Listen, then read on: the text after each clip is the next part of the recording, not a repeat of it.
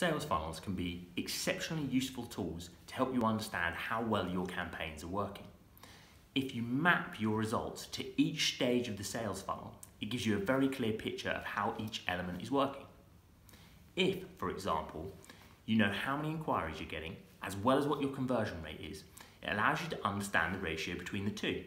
If you're doing a great job of converting opportunities, then you can simply focus on driving more inquiries through greater awareness.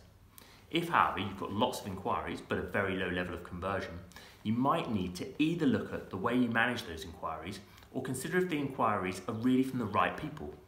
Maybe your advertising needs to be more specific.